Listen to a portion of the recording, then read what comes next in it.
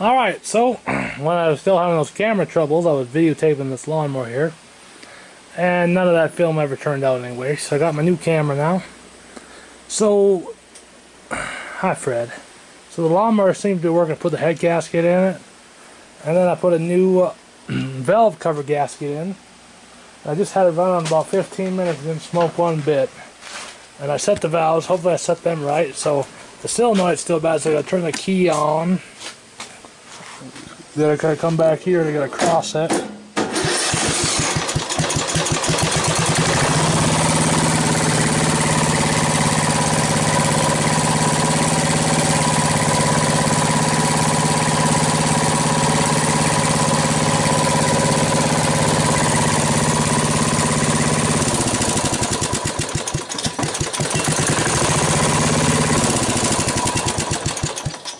So I think it seems to be running pretty good for what it is.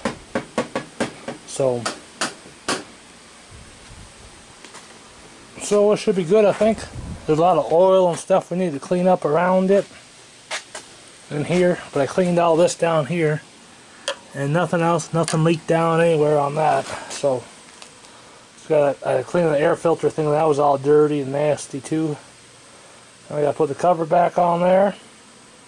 We should be able to send this one down the road. So just a quick little update on the snapper. So hopefully you guys have a good day, and we'll talk to you later. Bye.